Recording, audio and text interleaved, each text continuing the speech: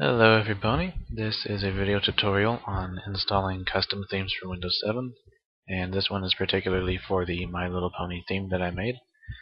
So first thing is, off of my DeviantArt page for the theme, you'll have various links for all the necessary files that you'll need to get the theme up and running. The first and foremost is that you'll need to download the zip folder that contains all the My Little Pony contents, which I have already downloaded over here. You'll need Universal Theme Patcher. That's important for running any custom themes in Windows 7. I'll show you the link for it. And you have 3 download links available. All should be working. I have mine downloaded over here. And it's optional, but I really do recommend it. It's Theme Resource Changer. That's for start buttons and a few Explorer buttons just to help finish it up, give it some more touches. And the link for it.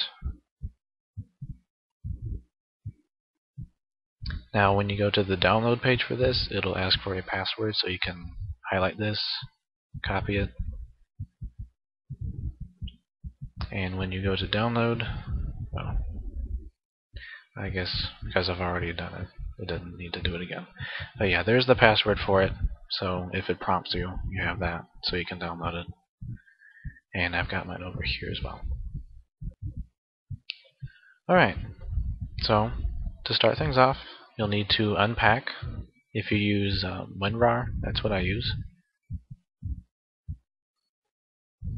You can extract these files to the desktop.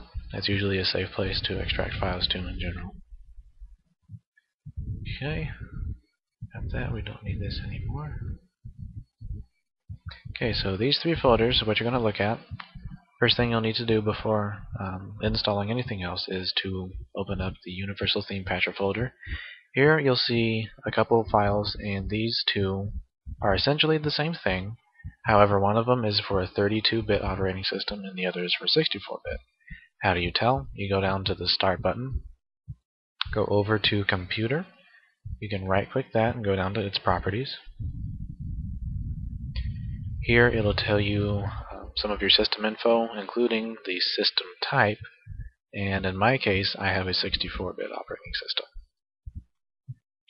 So if you are running 64-bit, you'll be using this x64 version, and if you're using 32-bit, you'll be using the x86.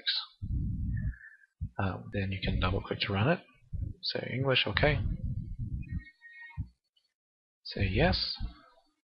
Now, because I've already done this on my system, I don't need to patch it, but what you should see are 3 areas that you can patch. You'll click each one individually, and it'll tell you that it is patched successfully. Once it's done that for all 3, you can close it out. Close this whole thing out. Then onto Theme Resource Changer. Once again, you'll have 2 versions, 32-bit and 64-bit. So we run the appropriate one. This one is fairly straightforward.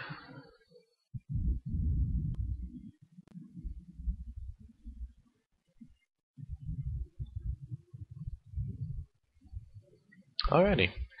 Has successfully installed on your computer. Press OK. With that good to go, it would be a good idea at this time to restart your computer, because that is needed for the Universal Theme Patcher to take effect. Now after you've done a restart is when we will get into the placement of the folders. But before that, what we can go ahead and do is get the cursor installed.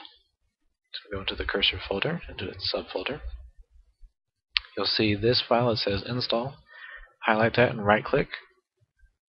Press the install button. That'll automatically make it available in your cursors, which should automatically load with the theme. Then for the fonts, it is optional, but I recommend it just for some finishing touches. You can highlight all 3, right click, and install all 3 at the same time. I've already done this. I'll just replace mine.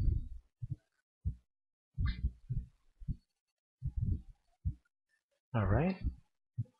Now, we need to put these in their respective locations, so go down to the Start button, to Computer, to your C drive, over to Windows, scroll down to Resources, and finally Themes. Move these over. Okay, first highlight the My Little Pony folder, drag that, move to Themes, then for this, drag that, move to Themes.